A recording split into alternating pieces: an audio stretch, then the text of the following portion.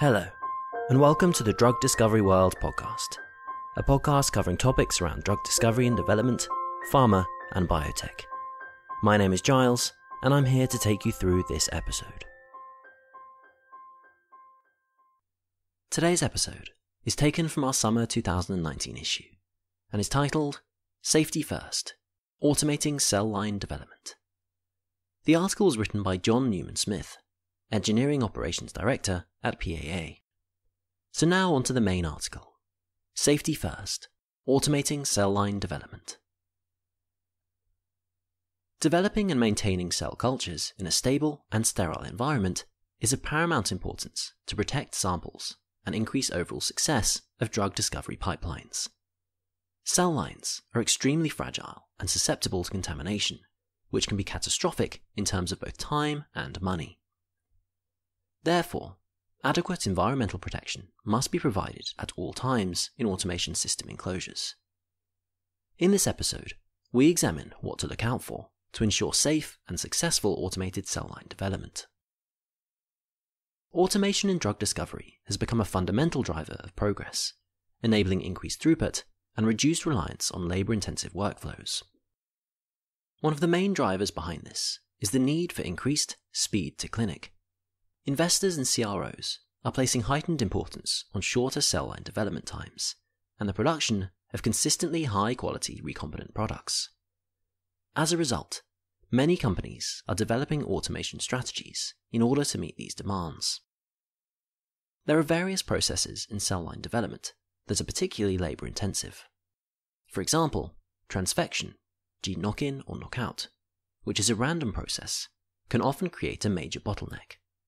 This is because multiple screens and selection panels are needed to ensure the best clones are identified. Cell maintenance and cell line stability are also time-consuming, involving selection of high-performing clones and culture and expansion over a range of volumes to achieve yields that can be moved onto systems for further development. Of course, well-designed, comprehensive enclosed automation systems can accurately perform a wide range of tasks covering the entire cell line development workflow, including cell seeding, addition of growth supplements or inhibitors, automated incubation, confluence measurement, clone selection and cell maintenance, transfection of cells, clone selection, lead optimization and target identification, phenotypic screening of suspension cells, clone selection for antibody production, and hit picking. These automation solutions normally consist of robotic plate handlers, microplate stores, incubators, and laboratory instruments, controlled by scheduling software. These are housed in an enclosed system, also known as a work cell, or an enclosure, that importantly monitors and controls the internal sterile environment. Automating these processes significantly streamlines the workflow, not only saving time and money, but also helping to eliminate human error and liberating operator resources. However, caution should be exercised when planning to automate to ensure adequate protection for cell lines, protection for operators, and data handling. As well as ensuring that the best equipment is selected to complete the tasks at hand, it is also important to ensure that both the system and provider are equipped to meet safety requirements, as well as being compliant with the most up-to-date standards. Safety requirements are twofold in automation systems: protection for cell lines and protection for operators. The best way to ensure this is for work cells to meet Class 2 requirements. So what exactly is the difference between Class 2 requirements and Biosafety Level, BSL 2?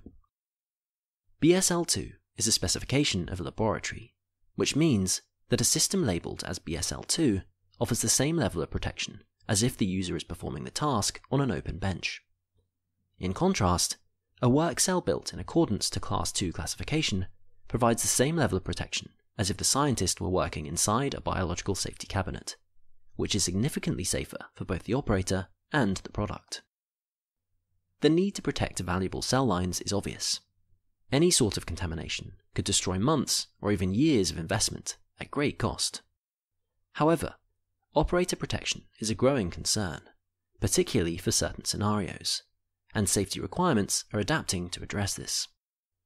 One such scenario is if the workflow involves cells of human origin, although cell lines should be pure, there is still a risk that various infectious agents can be carried by the cell lines that could be deleterious to human health.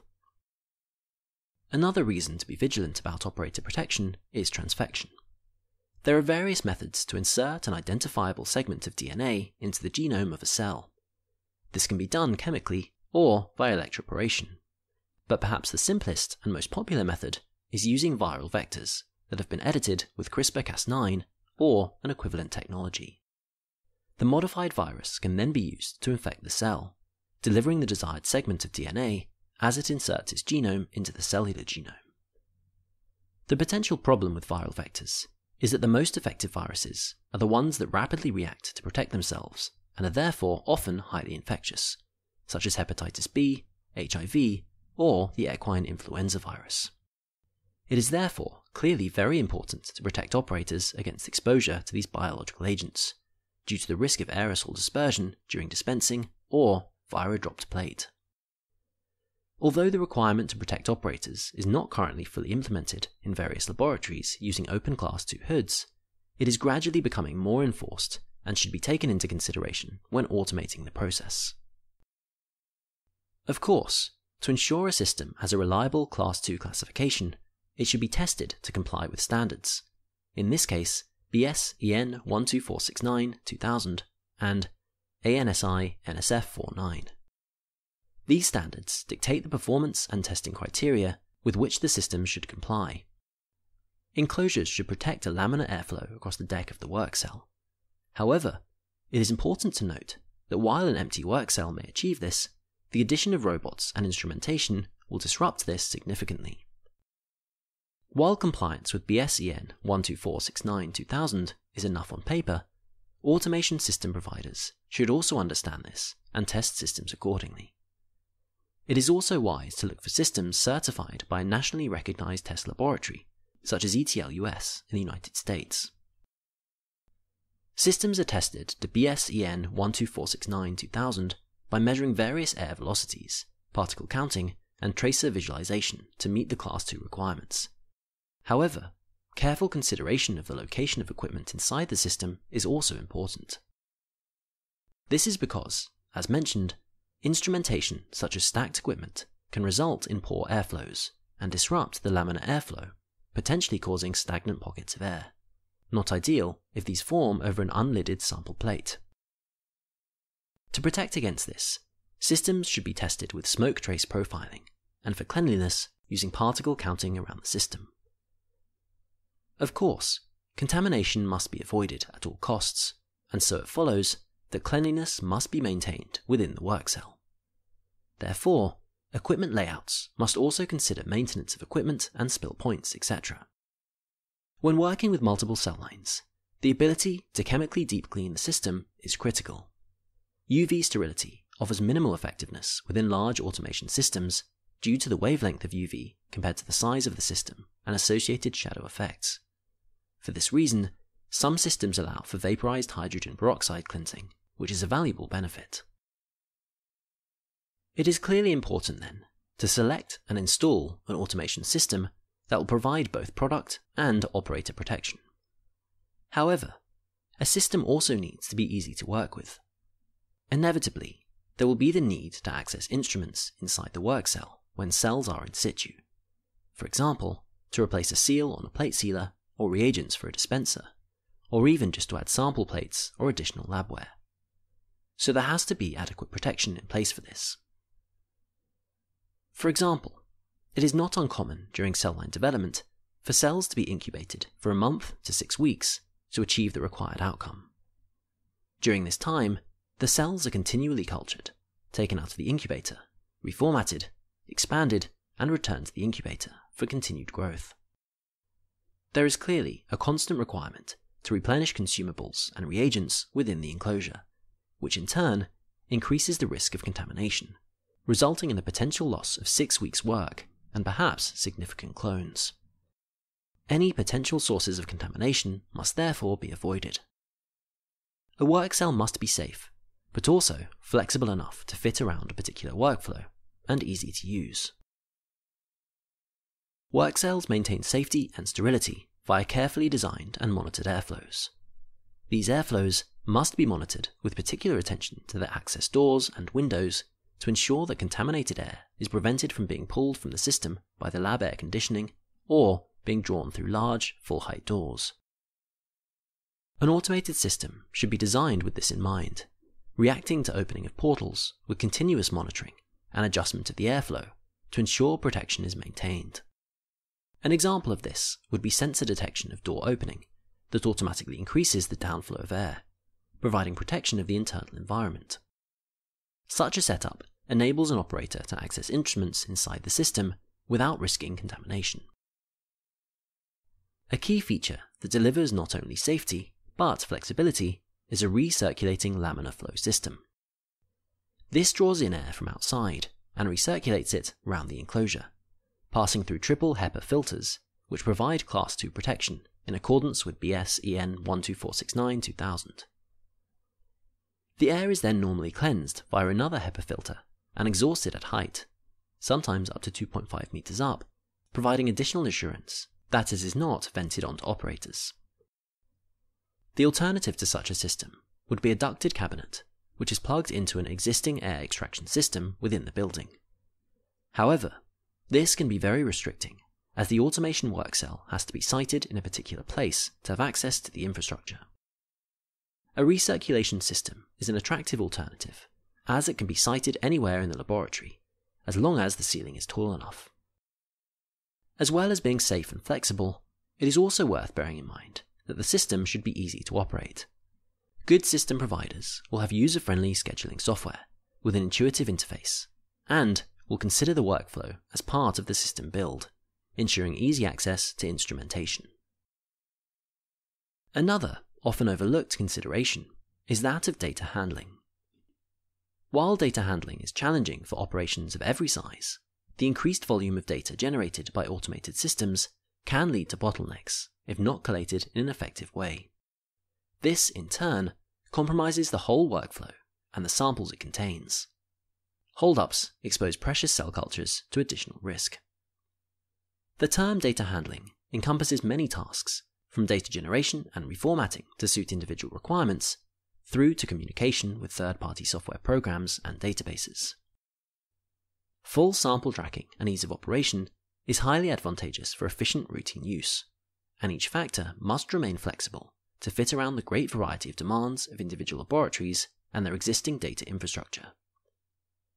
Often, due to regulatory requirements, such as FDA approvals, stored data needs to be traced back to a corresponding sample, perhaps even a number of years after the initial experiment. Therefore, it is vital that effective data handling systems are in place to protect critical data. Without such automated data handling, resource-intensive data analysis can also create a bottleneck that undermines the efficiency benefits afforded by the automated setup. Database tracking functionalities ensure that a full history of each sample is securely stored and readily available to the operator. This can serve many purposes, such as tracing the origin of outliers when the results are reviewed. This capability also facilitates assays requiring the association of multiple plates. For example, when cell culture supernatant is assayed on one plate, while the cells remain in culture on the second plate. The results from the first plate containing the supernatant must then be tracked to the corresponding cells, providing the position and barcode for easy location of the relevant sample. It is equally important to be aware of the challenges involved in retrospectively organizing such complex data acquired over months or even years of development. To place this into context, consider having to present data covering 9 years of work, where 5 different technicians were involved in data handling. It can easily require months to organize the data, retrieving it from multiple network locations and on formatted spreadsheets. Some work might even need repeating if results have become lost over this length of time, and each file must be reformatted to provide directly comparable data across the entire project. With data management systems in place, data is easily accessible and consistently formatted to streamline the reporting process. It is important then to consider data handling as an integral part of the automated system build. This often overlooked function is key to maintaining efficiency and also for reaching the system's full capacity from the outset by protecting against bottlenecks. Build-only automation solutions may initially appear a cost-effective means to automation. However, the hidden costs of this are later revealed when it comes to software and data handling. This can be extremely expensive in terms of time and cost when trying to integrate retrospectively. Integrating data handling into automated platforms from the outset delivers significant advantages, such as securing data and protecting samples by avoiding bottlenecks, which are crucial to consider and detrimental when overlooked. To summarize, automating cell line development makes a tremendous difference to drug discovery pipelines, speeding up processes, increasing reliability and reproducibility, reducing risk from human error, while also saving time and money. Due to the extremely fragile nature of cultured cells, safety should be front of mind when looking to automate to protect investment and product.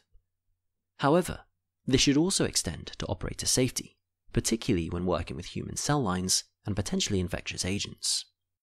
As part of this, an automated work cell should comply with, and ideally go beyond, standards, and also provide flexibility, ease of use, and importantly, adequate data handling to circumvent issues down the line.